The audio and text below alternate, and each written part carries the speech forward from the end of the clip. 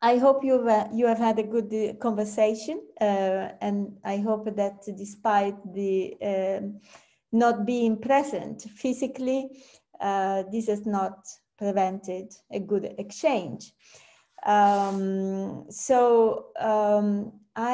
me check if I have all the panelists. The rules of the games now are that you will basically start saying one by one, and I will pull you in depending on what you say. What are the key messages out of your discussion group, and what actually should be happening tomorrow morning when we go back to work. Catharina Sikow-Magny, I think she has joined in the meantime, and she will be listening. Catharina, you can put your video on if you wish already now, and you will be listening. Catharina will be listening, and then she will bring some reflections from a perspective as a director of a DG Energy. And I will start with Ronnie, simply because I was in the group with Ronnie. And I start with Ronnie. Please, Ronnie, what was your main take from the conversation? Thank you, Antonella, for this introduction. So we had a very good discussion on roadmaps, how to get there, how to get to this electrification that we envisage. What are timings and who is involved? Because of course, setting up a roadmap is very interesting exercise, but we know all that roadmaps are based on the physical layer.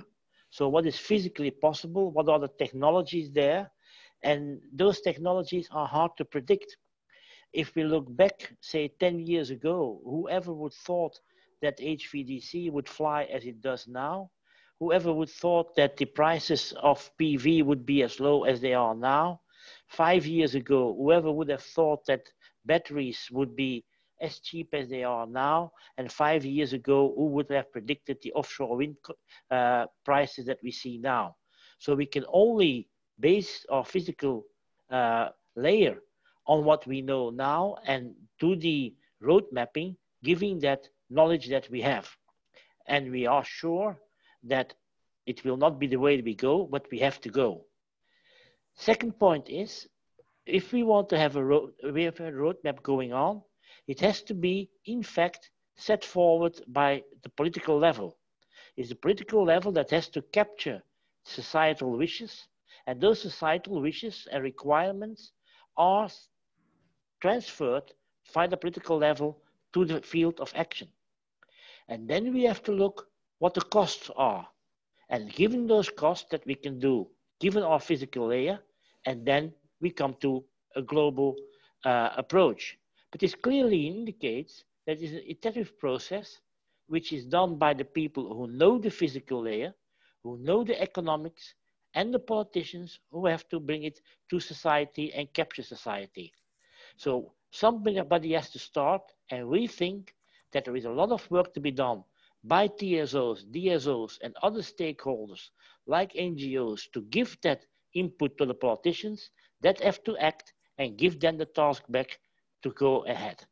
I think that was the conclusion of what we said together. Antonella? Thank you very much, Ronnie. So an electrification roadmap implies also, as a side effect, I would call it, a gas roadmap. Wait a moment. Gerald, you were in the gas group. So can you bring now your insight and really focus?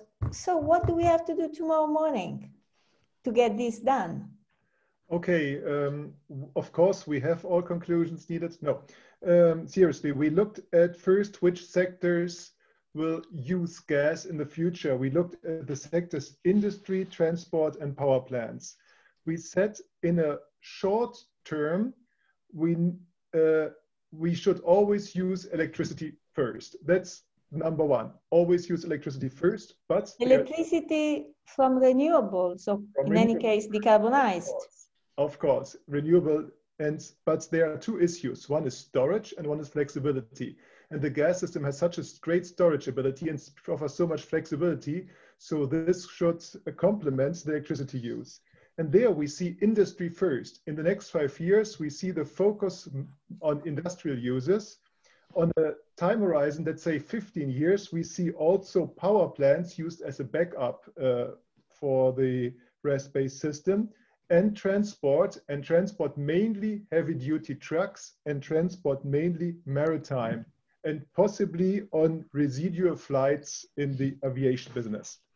So we should focus short term on industry. And then the question was, how can we support this transition? How can we get to reduction of carbon emissions in the products by using more gases? And the first point that was made, and I think it's very important to learn from the past, is in information, explain what we do. I think that was very important, awareness creation. And to reduce emissions of products, we should use market-based tools. For example, we could have a CO2 market, and in all products that you buy, you could have a CO2 price based on the CO2 emissions of each product. And you could display this, but everyone said there should be some sort of financial impact on that. Okay, so tomorrow morning we are going to have a CO2 price that is higher than what we have today. Sounds good. No, it's not higher. It's that the products can be distinguished by the CO2 emissions. That's also nice. Number one is to display it, and number two is to put a price on it. I think we have to go for the products, because we believe that industry, or this group believed that industry is going to be the number one area. The second thing that you could do is subsidies, but only for very special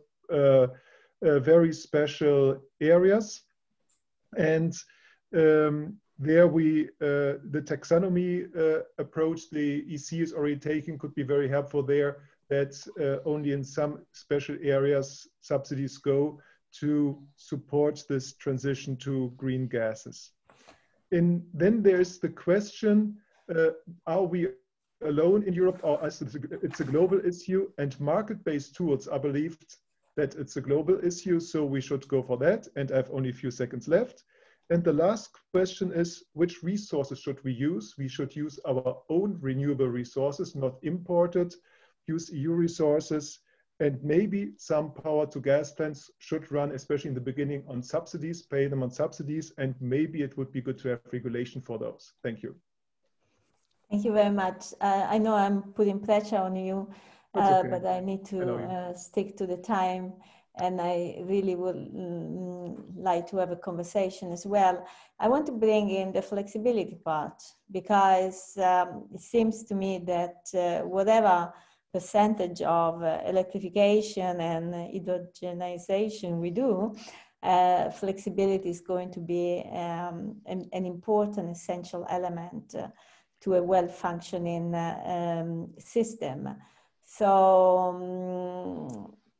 John, from your TSO's perspective first, and then Mark, what are the very top essential steps that we need to implement immediately? Well, I suppose implementing immediately, I mean, this is a long-term challenge, right? But what would you do immediately?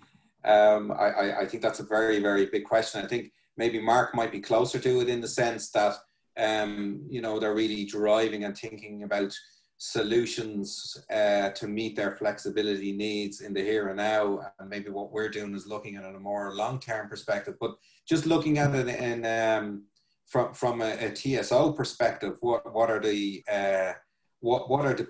big challenges? And I think Ireland is probably you know, almost a test case for the future, for the broader European sense, in terms of the reliance on very high variable sources of renewables.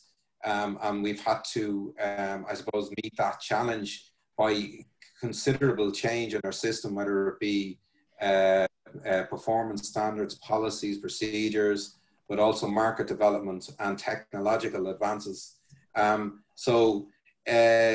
terms of what the group brought back, I think that one of the big things that came across was actually the societal challenge. So there are so many actors involved in the flexibility question, and one thing that we need to tap into is the citizens of Europe, whether that be in terms of the acceptability of infrastructure, but also what the benefits to citizens in terms of flexibility and what it offers to them also. Mark, you might be able to give a different perspective from a demand side. Mark, go ahead. Yeah, thanks, Antonella. Thanks, John. So as a large consumer, I think Google increasingly recognizes the role that we can play in accelerating the transition to a more flexible energy system. And we see two sort of distinct roles. We are now trying to change the way we run our consumption in our facilities to take better account the signal in terms of the carbon intensity of the grid. So our CEO announced 2 weeks ago that by the end of the decade, Google wants to have its operations run carbon-free 24/7 challenge, because the grids currently will not allow that. And even if we procured lots of wind and lots of solar, we wouldn't get there completely.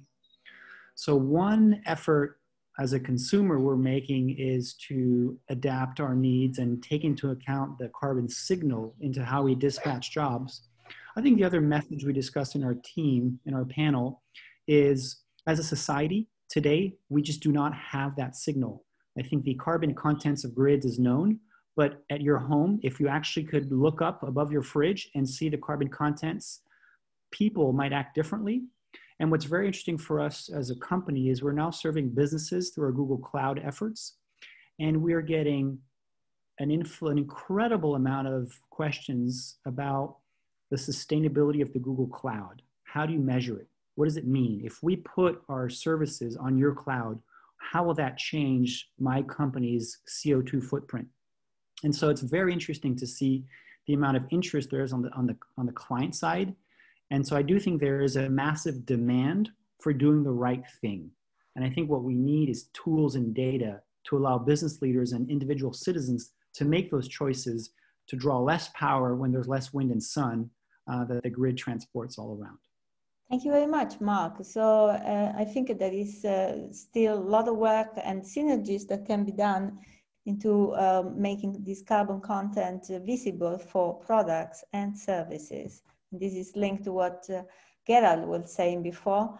And of course, this is also linked to an electrification roadmap. We're talking about scaling up renewables, speeding up the energy transition. Offshore is definitely an important piece of the puzzle. Ariel, you had an offshore discussion.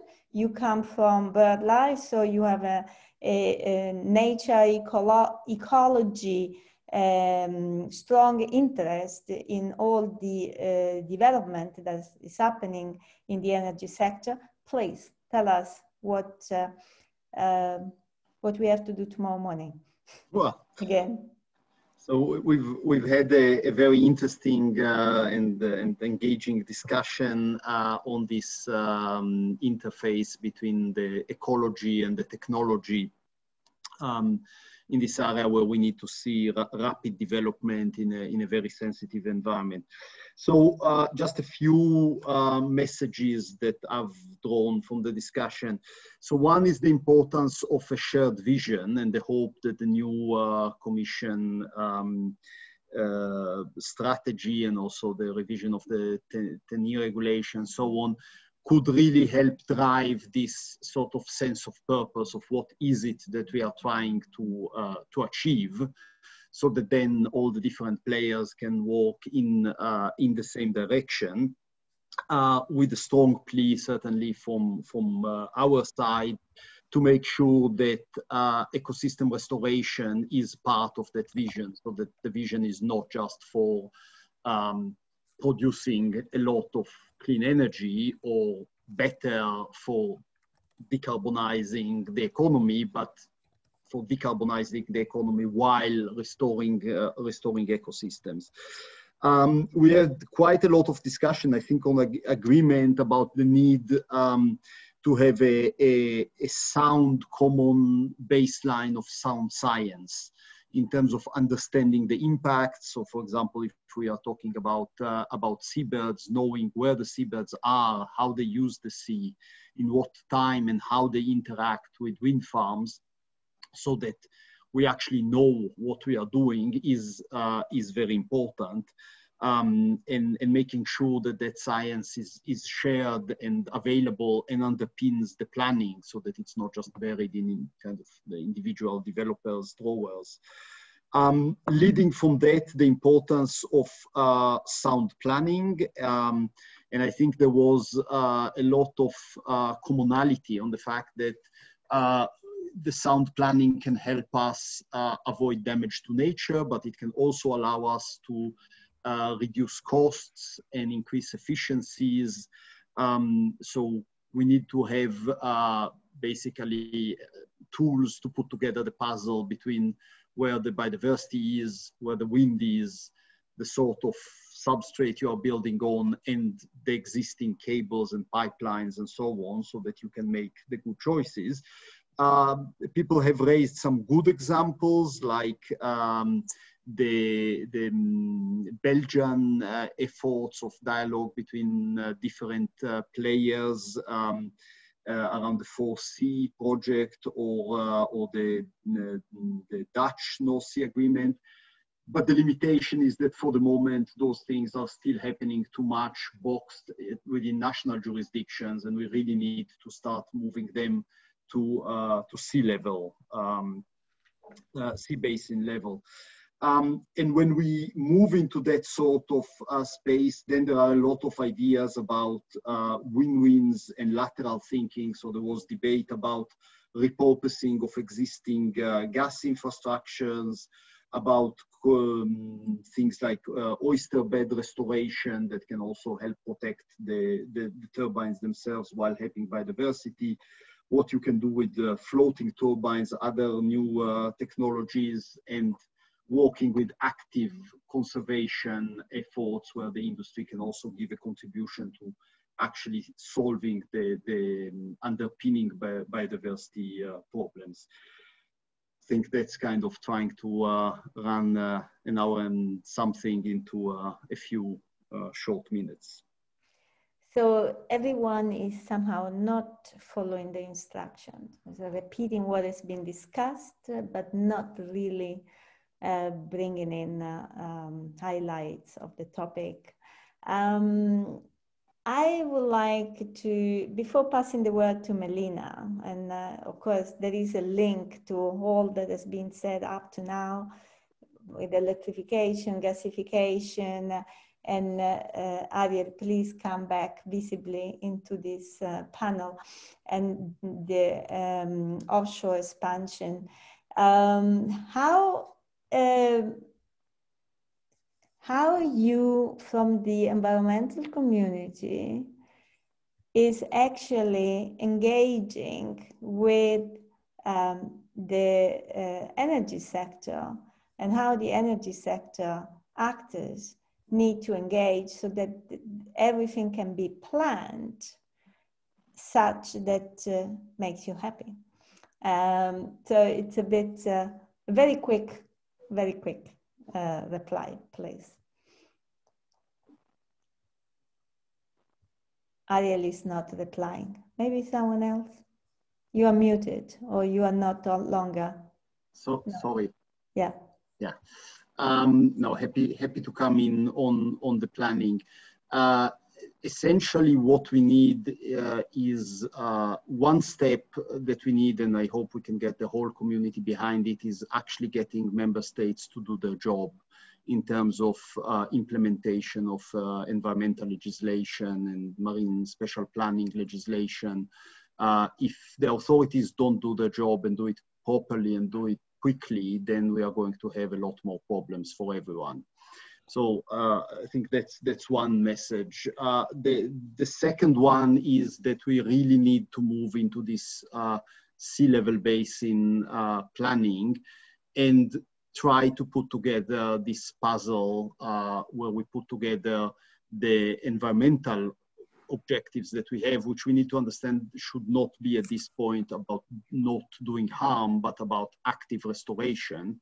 Okay, thank you. Together with the energy and Thank you, Ariel. So we need to plan for a roadmap, Ronnie, for electrification. We need to plan for a gasification roadmap. All of these will identify what are the needs for infrastructure. Of course, we need to account for all the different bits and pieces, including flexibility, that will impact on these needs. And we need to account for space, because space in Europe and in many other parts of the world is limited. Melina, you have been dealing with spatial planning, you have been dealing with the space constraint. What are your key messages? Not a summary of what you discussed, key messages.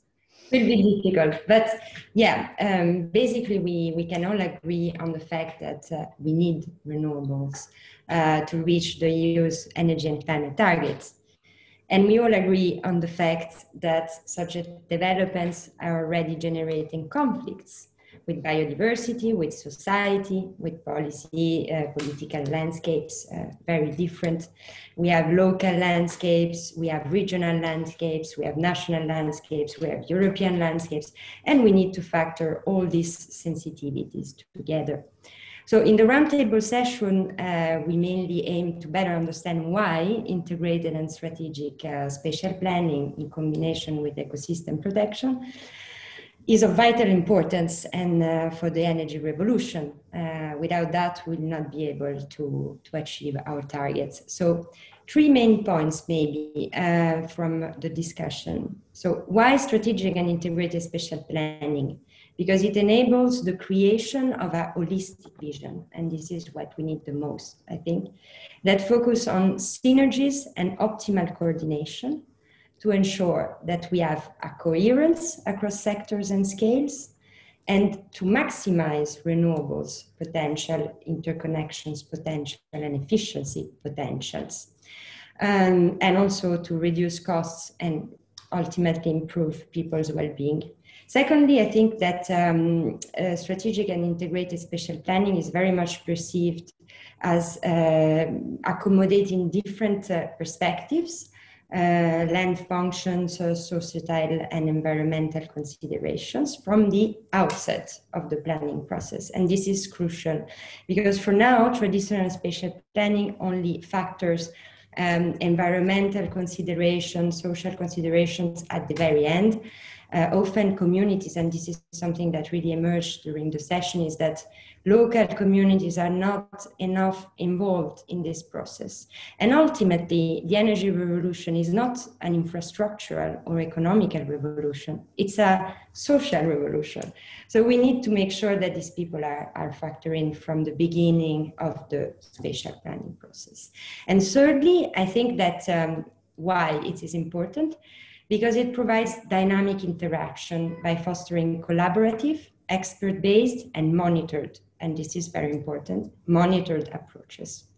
So this would be crucial to avoid backlashes with biodiversity and ultimately avoid people opposition to renewables.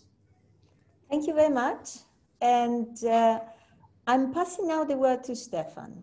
And as soon as Stefan has had his short input, every one of you, and you can start now by unmuting you, you can intervene, ask questions to each other, complain if you need to, and basically challenge each other so that we can have a bit of a conversation. Stefan, first you have your peace and quiet few minutes. Please go ahead. Thank you, Antonella. Thanks all. in summary, what we discussed many things, but in summary, what came out, and I thought it's still it, are 4 key interventions we and others of society has to do. The first one is a more general one, that we have to be doing a political and significant change of the system, a transformational system change, as I think the IPCC has recommended, to be able to arrive at where we are. And that includes many things. I'm not going into detail, but one thing is we need to take into account that the system change, transformational change, needs to address complexity of the problems. It cannot be just a carbon reduction target. It needs to address other issues as well, which includes, in our case, to take care of the, in some cases, detrimental uses and mining of minerals, certainly biodiversity, and certainly other complexities like inequality and energy access. It needs to be comprehensive. It cannot just address carbon. It needs to address other issues. The second point is the policy, and that doesn't come by itself. It requires policy changes, policy interventions, and those, I summarize those. Key policies are, in our case, for sustainable use of minerals, which are crucial for the energy change, for the energy transition. Our public procurement. The public procurement is very much focusing on only buying in future and supporting in future those mineral sources and processes which are sustainable and don't violate human rights, don't have too many water consumption in the mining companies, are produced not based on toxic expansion and not based on biodiversity violation. Second, taxes or incentives, if you want to say, that minerals like cobalt, lithium, copper, and others, which are instrumental, need to benefit from sustainable use, sustainable mining of those, and those which are not certified, I come back to that one in a minute, need to be taxed. Certainly, we need to go into service mode. We need to understand that the future energy system is based on, should be based increasingly on services and less on commodities or on supply per se, physical supply. So service, to revive the principle of service is very important. Third point is technologies, promotion of technologies. We have assessed that the difference between the potential of lithium recycling, lithium, as you know, is crucial for batteries. The potential of lithium recycling is currently with new technologies at 80%, but the practice of lithium recycling is globally 5%. And lithium mining is detrimental for farmers, for agriculture, for poor people in many countries, in particular Latin America. So we need to make sure that we do not get a rebound on the way to a clean technology. And the fourth point, last point, is business activities. And this is not only business, societal activities. The first point is we need certification, a certification of sustainable mineral resourcing, mining, and use.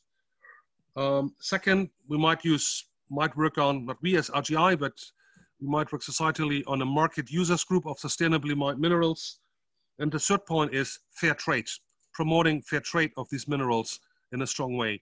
And then we might have achieved something on reducing the significant amount of bad impacts of the present mineral resource mining practices globally, which are not happening in Europe, which are happening in Congo, Latin America, China, and other countries in the developing worlds where standards are the exception rather than the rule, unfortunately.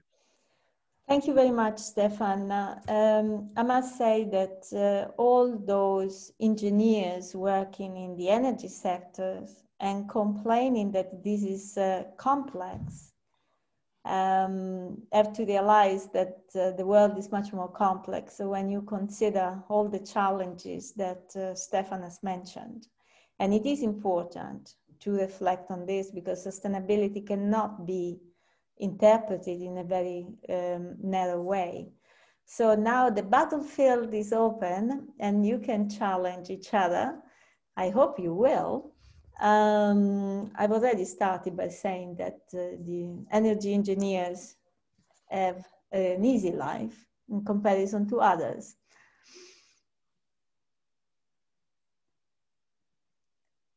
Ronnie is hiding. Gerald is frozen.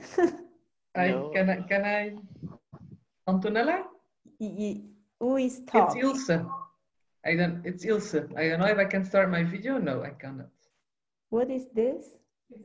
It's Ilse talking. Okay, just ask a question. Yes, go ahead.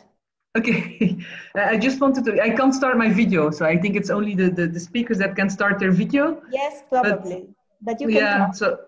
So I just wanted to make a general remark because I hear a lot the word of sustainability, and I wanted to make the link with something that was discussed, a remark that came in our group on electrification. For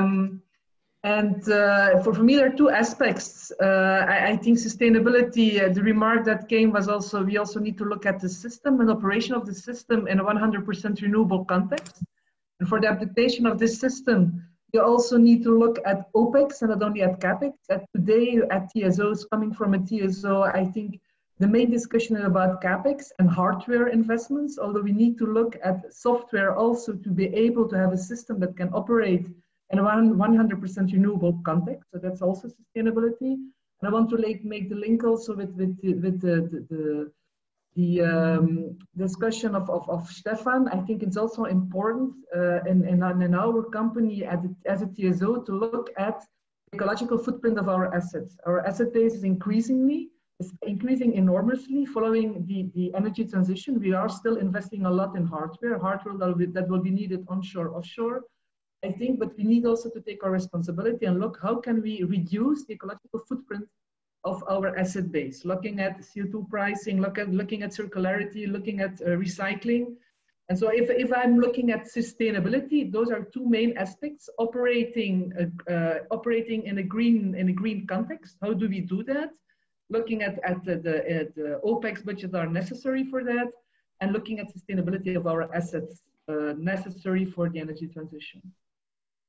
Thank you very much, Hilse. Anyone wants to, Ronnie, please go ahead. I can, to a very large degree, agree with what Ilse was saying. And she also said we have to look at the data. And I think that that's something we have to be it's very important for the future. If we want to have system integration, it's much more going to be about data platform integration than anything else. If we will have to produce green hydrogen, we need to know how much electricity there is available. We need to know when it is available. It was said also that it's not going to be the energy that's consumed, but when the energy is going to be consumed, which is important. It was said in our discussion group. So data as a overall layer over the energy system is going to be very critical. And that's why I applaud very much the action which was taken by Elia a few days ago on a data platform. I think we spent not enough interest at data. What is the CO2 content of electricity? How are we going to measure that? Because that's the CO2 content at a certain moment of electricity is the CO2 content of the hydrogen that you are producing. How are you going to do that? If we don't do that, we tend to do fake things, and I don't like them. Thank you very much, Ronnie. Mark, data seems to be your main business. Do you have something to add? No, I mean, I think it's true that us as Google, being data heavy and data centric, I think we're seeing lots of applications for artificial intelligence and machine learning, including to improving energy systems. So I think one thing for the audience that the audience might be interested to know is that we're working to improve the dispatching schedules for renewable energy power plants to make the value of renewable energy more, to increase the value through improved energy generation predictions. So definitely, I think that energy and Google, the two missions kind of, there's a nice blend there. And although energy is not Google's business model, we see increasing ways in which the tools that we develop and the solutions we offer to our customers can benefit the energy industry, which ties in nicely because we think sustainability is core to how we want to develop our products. And we are absolutely committed to doing our share, and maybe more than our share, to fighting climate change. Thank you very much. I like the more than our share, because of course, the bigger you are, the more responsibilities you have. So thanks for saying this. Gerald, you have been, in our bilateral conversation, you have been quite critical on the hype that is currently everywhere on hydrogen because of the energy losses through the conversion process. Can you say something about sustainability also on the way we optimize the system by optimizing our consumption vis-a-vis the generation needs? There are two aspects. Aspect number one of electrolyzers is location, placing them, and second is operation. And of users, is there an alternative? Is there a real alternative? And does the flexibility help the overall system in the overall system design? And electricity should be used first, but if there are locations where there's a surplus of electricity, electrolyzers should be planted there, and they should be only operated when the electricity cannot be used anyplace else in the system. And we are asked Antonella to ask questions, and this is my question to Ronnie here at this stage. In your roadmap, did you look at the additional need for power for electrolyzers? And do you have any ideas on how we will actually get electrolyzers? Because as of today, there are no electrolyzers in a relevant size. I mean, we're talking about needs of gigawatts and not of megawatts. And so far, we're talking about single-digit megawatt plants that are being built. Any views on that? Yes, Yes. and also before, just let's combine this together with the fact that we need to take decisions even if we don't know exactly which technology it's going to be the winning one. So we need to take decision in a moment of uncertainties, but we cannot wait until we know everything. Should I try to answer, Antonella? Please. Gerald, if I may be correct here, and I think that some people will not like my answer. To my feeling, there's not going to be room for electrolyzers economically in the European system, period. If we are going to electrify whatever can be electrified in an efficient way, I think that all the offshore capability and the PV capability will be almost gone. If we will need good tryouts in Europe to make the system go, but the bulk of the sustainable molecules will be brought in from outside Europe. And the energy consumption will go down, because if you replace one fuel-based car, internal combustion engine, by electric car, you divide the energy consumption by 3. So the terawatt hours will go down, but for the rest, we have to decarbonize all the rest, the industry, etc., and that decarbonization will be done with outside molecules. Otherwise, if you put 1 gigawatt electrolyzers now to the grid, you produce per kilogram hydrogen double as much CO2 than by just steam reforming natural gas. Thank you very much, Ronnie. This is a very interesting position. And of course, there are a lot of diverging ideas on this. Gerald wants to jump in again. Yes. Can I jump in? Sure. Who spoke? Mike first. Mike, I spoke. And this is in response to Ronnie's comments. There are a couple of problems with those comments. If you've got any, I'll start my video. There we go. generally speaking, as renewables increase their penetration of any electrical system, once they pass about 40% penetration, you start to see a rise in surplus electricity that the system simply cannot absorb. You see it in Spain. Oh, look, I'm talking NSOE data. Please don't not shake your head. I can show you this stuff. I've got tons of NSOE data from the transparency platform.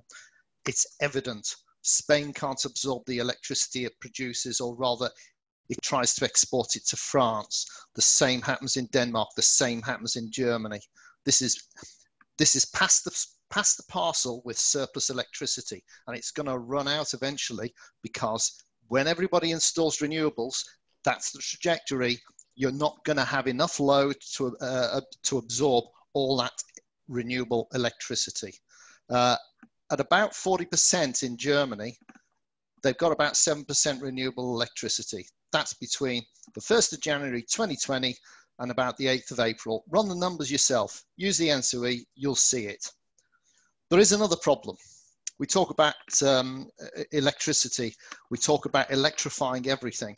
Well, you need to start looking at the distribution networks, because if you try and put heat pumps in every home, even if you go the route of reducing energy consumption by 50%, you're going to blow your distribution network.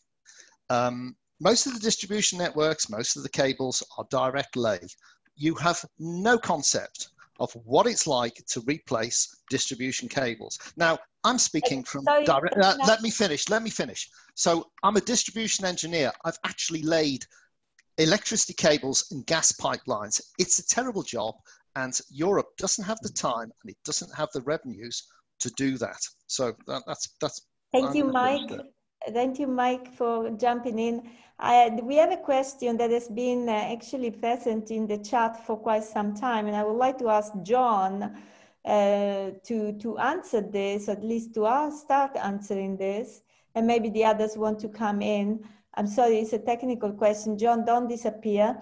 This is, what are the challenges faced during the grid integration, I assume, of variable renewables?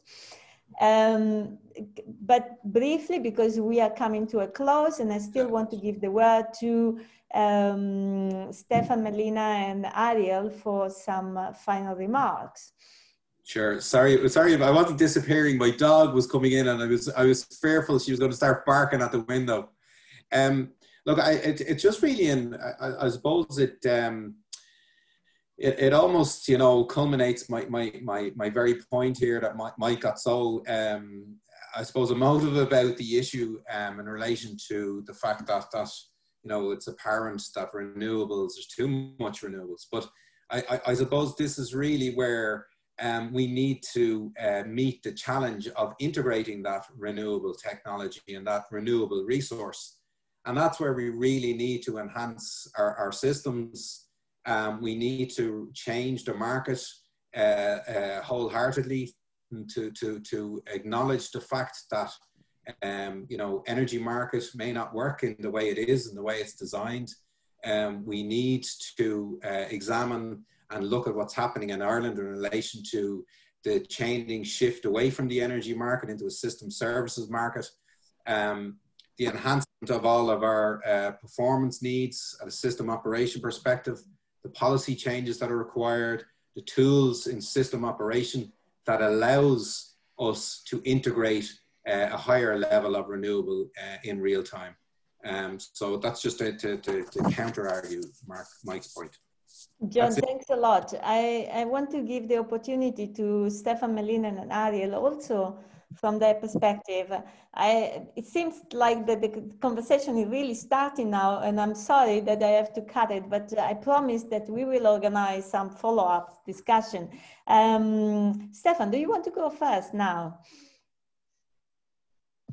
Unmute yourself. No?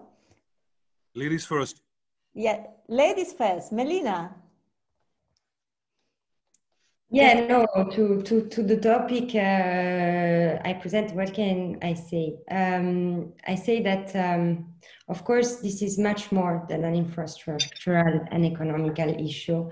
It's a wider issue. So it has to be taken into consideration for the totality of what it is. And yeah, and we have many conflicts in Europe already. So yeah, let's solve that in the best way possible. Thank you very much. Stefan, now you.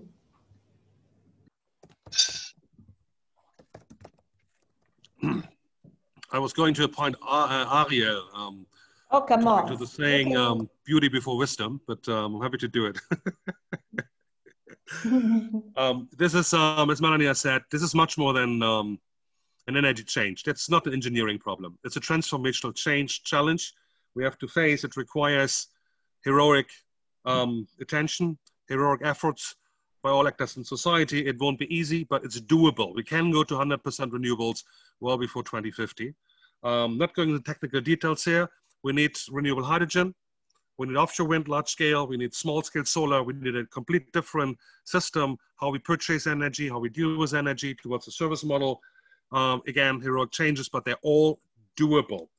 To finish with, my great hero, Nelson Mandela, has once said, the biggest renewable and unexploited resource is political will. And I think that's what we have to go at. And I think that's our challenge. It's a political change. It's a political debate. And we need to work with the constituency to make that as a kind of challenging thing to win hearts and minds. It's not a technical thing. It's not an engineering challenge. Yes, there are engineering challenges as well, but they are doable. I trust these guys to get it right. But it's a political thing in the end, right? And I think this is what the debate in Europe is about currently. There's a parliament proposal, there's a commission proposal, net zero, 2050, 2030, whatever. I think that's what we need to understand, digest, and inhale every day. It's not a technical problem, it's a political thing. That was lovely. Thank you. Ariel, you have the last word. Quickly. Well, very quickly, just to say that I find it very inspiring, having kind of been in those debates for many years, to see how we have now a real buy-in from at least everybody in this virtual room into the decarbonization agenda. So we moved from various industry actors saying, my stuff is clean, you know, support me, to people actually saying, we need to go to a zero emission world. How can I contribute to getting there? I really wish that we can go very quickly to a situation where we can add to that also the restoration of ecosystems, so that we have the same shared vision. And we ask the question, how can my technology take us to a carbon neutral, ecosystem resilient place, and what's my role in that? Thank you. Thank you very much, Ariel. And because I was reading also comments that were posted in the chat, I want to make sure that everyone in this event understands that we are not talking about electricity when we say full decarbonization or full 100% renewable. We are talking about the energy system as a whole. And there is still a lot of people that think that the renewables can hardly be deployed in the electricity sector, but net zero is more than that. So thanks a lot to all of you. Thanks for the working group. Thanks for the preparation. And now I would like to give the word to Catharina Sikow-Magny. She is Director of Internal Energy Markets in DG Energy. Catharina, I know you have been listening, and please, your reflections, your advice on us, on what we can do also to support the work of the Commission. But sometimes it is viewed with critical eyes, but at the end, I must say, the Commission is trying to lead into climate neutrality in the best possible way. Catharina, the floor is yours. Many thanks, Antonella, and good afternoon, everybody. It's really passionate listening for me for the past hour or so, for the feedback from the different working streams. So really appreciated it. So now just some sort of reflections, which are perhaps very personal. From what I heard, I picked ideas from here and there. I'm not going to answer any of the questions, of course, but the intuitive feedback there. So first, I think it is well understood that the objective to decarbonize our economy by 2050 is a huge challenge, but of course also a huge opportunity as always. But we do speak about the paradigm shift here. So we need to mobilize not only the engineers, I mean, they are always ready, but we need to mobilize citizens, we need to mobilize the politicians, and we need to mobilize the international community. So I thought sort of looking at these issues from two perspectives. So from the small, so consumer here, thinking of consumer as a citizen more or less, who live in a decentralized manner, all over the countries, and who we expect to then put solar panels on their roofs. So the small consumer, decentralized, versus the big, which is very much the industry that requires the big electricity or gas pipelines to bring them energy, which are then by definition also more centrally located. We know where the big factories are, we know where the industrial areas are, so more centrally located. So these two are essential to make this energy transformation happen. If we think it from the small perspective now, from the consumer perspective, so they do need information in order to make their choices. They need the information on how they can become part of the market, how they can produce flexibility to the market by, I don't know, using their electric vehicle, for instance, how they can build an energy community with their neighbors. So maybe the neighbors have surplus solar and some others don't have that. So how can they share? So information for consumers, citizens on how they really can participate in the energy transformation and in the energy market. This means, of course, data. It means technologies. It means making sure that there are no cyber attacks on their fridge, etc. And it all builds on trust. So I think that is the important word here when we think of each of us as consumers. If I then look at the big, so the industry side, their incentives play a role. Money is an important element. We do have the ETS system, which is working now much better than it was working in the past. But we do need to look how to decarbonize the so-called hard to decarbonize sectors. And many of these were already mentioned: transport, steel or cement production, etc., that we need to make sure that they are decarbonized as soon as possible. So here again, of course, information is important. So the sustainability of different technologies, sustainability of different gases. So the important there is to bring this knowledge and information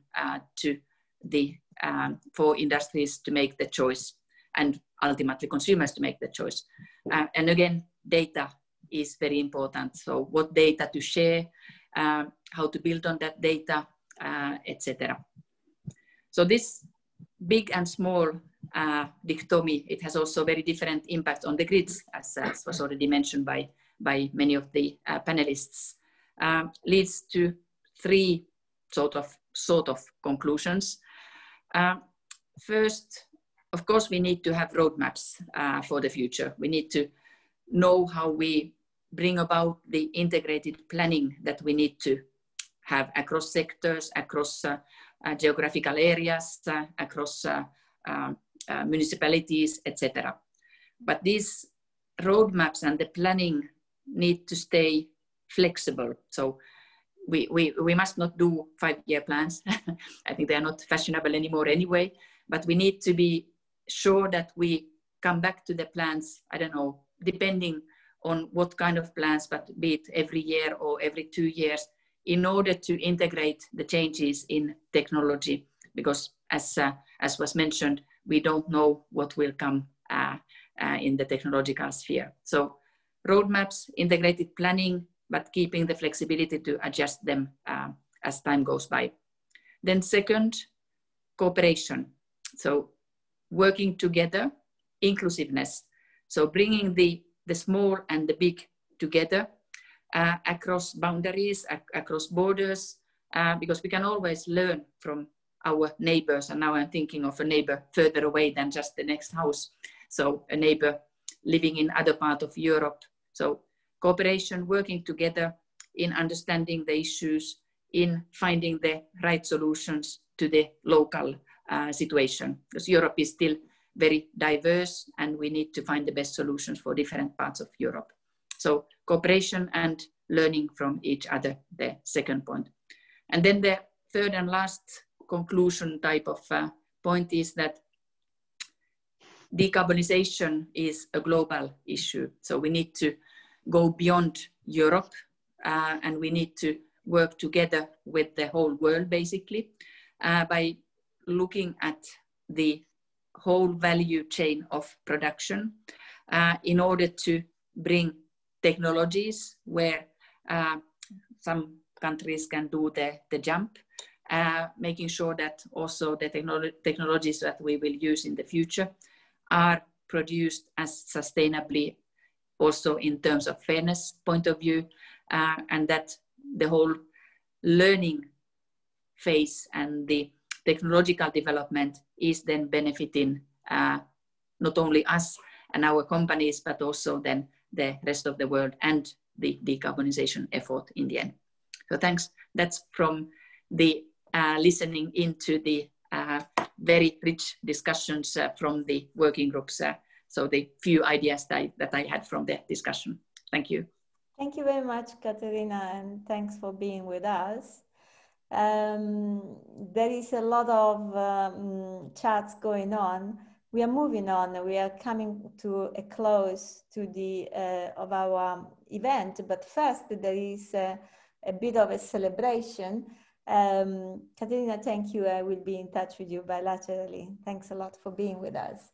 So now we have a signing ceremony of what we call the request to adopt European energy planning scenarios. Can I have the second slide, please? So we already presented this request in June. Essentially, the key ask is that if we want to get ready for the future, we need to know exactly, we need to understand what are the infrastructure needs. There is a TYNDP process at European level, 10-year net development plan, for those who do not know the acronyms, that is looking at what is the infrastructure that is needed in the next 10 years and until 2050. And so the request is really pointing to the fact that we need to include a scenario which is modeled and which is based on much higher shares of renewables that currently use scenarios, a much higher degree of electrification, and a full recognition of decentralization together with other elements that you will find in the request. So in June, we had a large number of companies and organizations that subscribed to that. And we took the opportunity today to actually add few more. So the new signatories for the declaration, I think this is a great result. I thank my team to work on this. A very warm welcome. So very briefly, we have Current, who is an industry association representing innovative grid technology companies operating all across Europe. Terna is one of our members, the Italian TSOs. Eurelectric is an association of utilities. Regent is, or Regen, sorry, is a non-profit center for energy expertise and market insight, whose mission is to transform the world's energy system to a zero carbon. RESCOOP is the European Federation of Citizens Energy Cooperatives. So they bring together more than 1 million citizens, and it's really great to have this subscription to our request. Deutsche Naturschutzring is the umbrella organization of German nature, animal and environmental protection organization. Thanks also to DNA to joining. It's really a big sign that there is commitment to the energy transition. ELEC is the Spanish Association of Electrical Energy Companies, which works to contribute to the development of an energy transition. Moreover, BNE is the German Industry Association promoting market competition and innovation. Friends of the Earth Ireland is also one of the RGI members. Welcome in this club. Solar Power Europe brings together the European industry solar sector, and Google, I think everyone knows Google. And so we are really happy to have you signing this request. And I would like to invite Suzanne Nice now to share very briefly few words on why she has signed the request in the name of Current. Many thanks, Antonella, and first of all, congratulations for this outstanding event. Current is the new Kids on the Block sector association enabling network technologies throughout Europe, and we have signed this declaration, first of all, for the way you work, the process.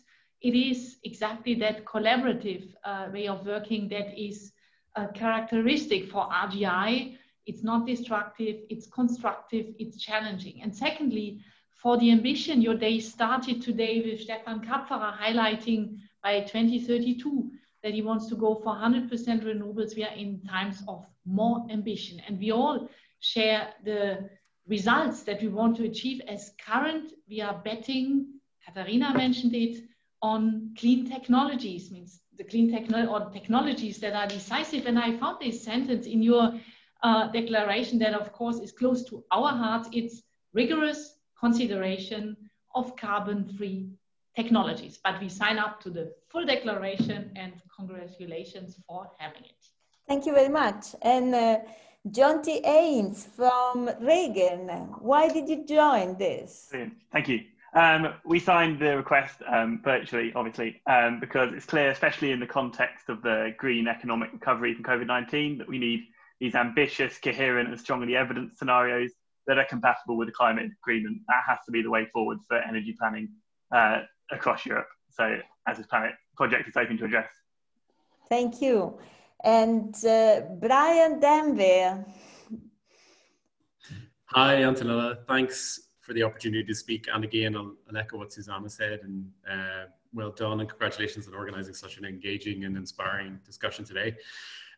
So Google is delighted to be joining the others here and signing on to this declaration, because we believe that the European electricity grid will play a fundamental role in delivering on the goals of the European Green Deal and Europe's commitments under the Paris Agreement. Google's own goal for 2030 is to operate all of our data centers on carbon-free energy from the same regional grid in every hour of every day, what we call 24/7 carbon-free energy. And achieving this goal will not be possible without a robust, interconnected European electricity grid, which can accommodate much higher penetrations of renewable energy, and we need to plan for that. So yeah, we're very much looking forward to working with the Renewables Grid Initiative, TSOs, DSOs, and everyone else here to make that reality. So thanks. Thank you very much. It's really great. And now we see small videos of the others signing. It's coming. It's coming.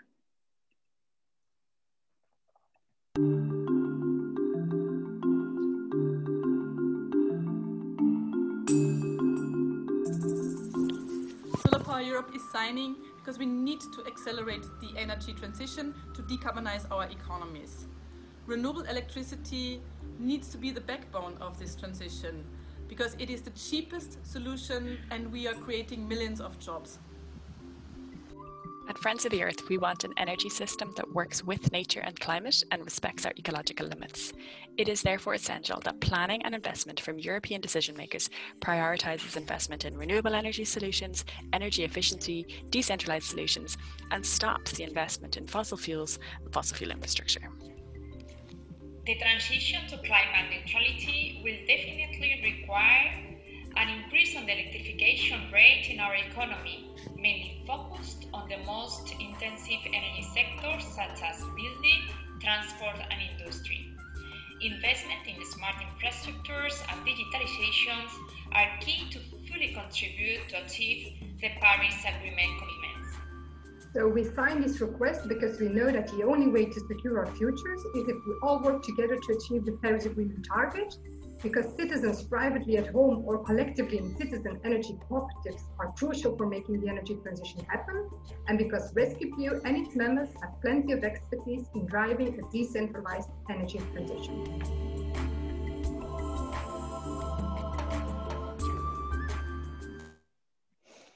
Thank you very much to all of you. I have an echo now, and please help us to put pressure on the politicians and the council, because at the end, it is up to them to decide which scenarios are going to be modeled. So we move to the last part of our event. We have invited João Galamba. He is the Deputy Minister and Secretary of State for Energy in Portugal. And he had to actually go to another meeting. Yes, really, I'm not joking. But it was really kind. And before rushing to his other meeting, he made a short video for us. So we're going to play it.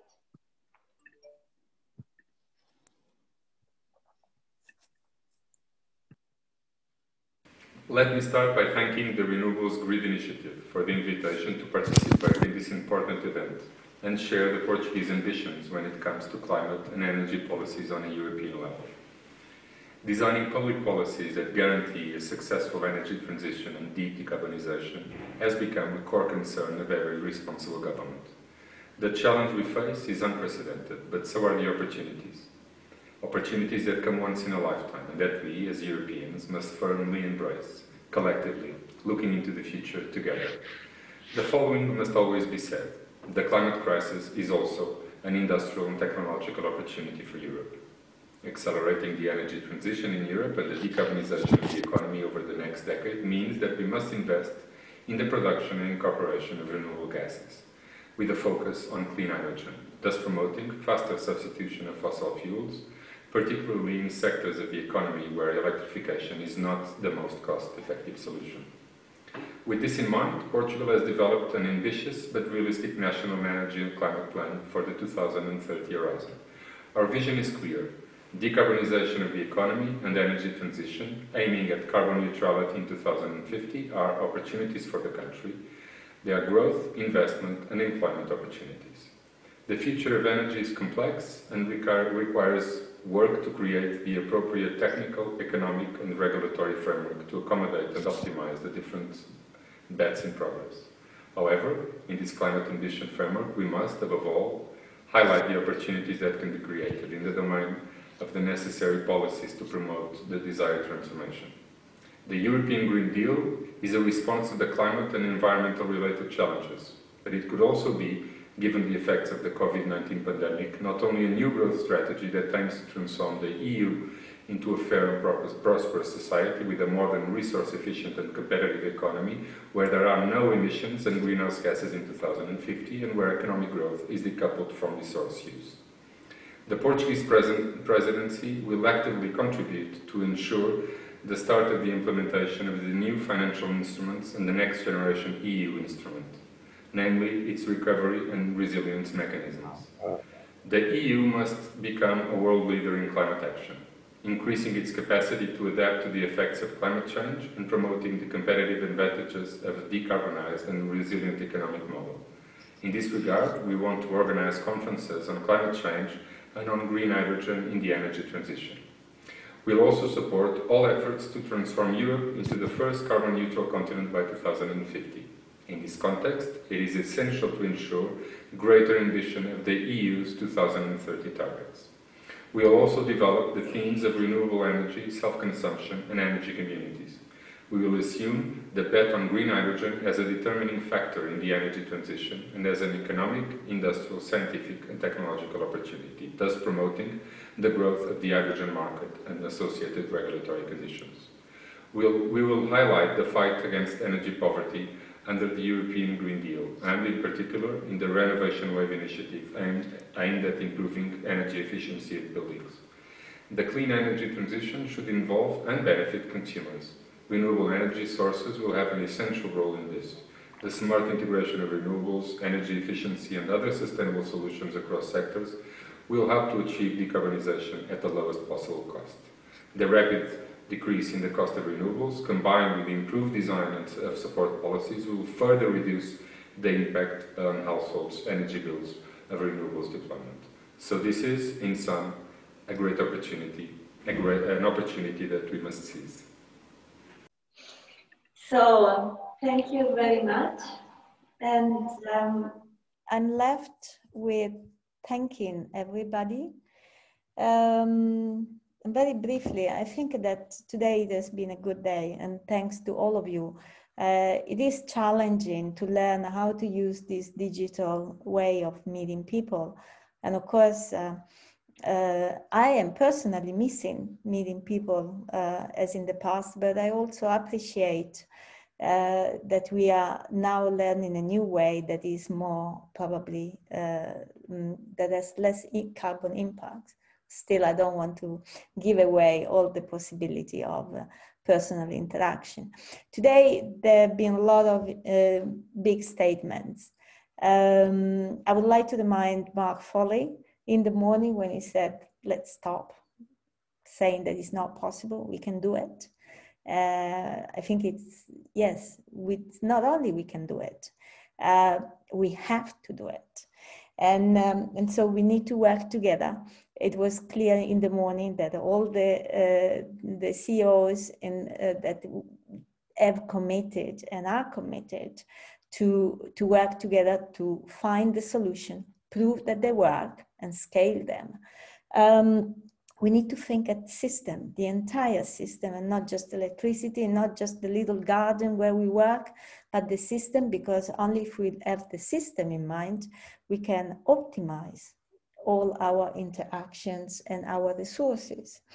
And of course, we need to look at the entire supply chain, because we cannot solve one problem and create other problems. So environmental protection, but also fairness across society, fairness in this energy transition that is first and most of all, the societal transition. So let me thank all the participants, all the speakers, all the signatories, and thanks a lot really for joining this effort. Please push for that. And I want to thank in particular my team. They have been making miracles, and they continue to surprise me with the level of work that they deliver. So thanks a lot to my team. The work of RGI would be nothing without the RGI Secretariat and the support of our members. We will be sharing documents with all the participants, documentation about this event, presentations of the working groups. And if you have questions, please do get in touch with us bilaterally. I think I am perfectly in time. We said we finish at 5:30 and it is 5:31. So let's not break these rules of finishing in time. I wish you all a very nice evening and hope to see you soon, including digitally. Bye. Thank you. Goodbye.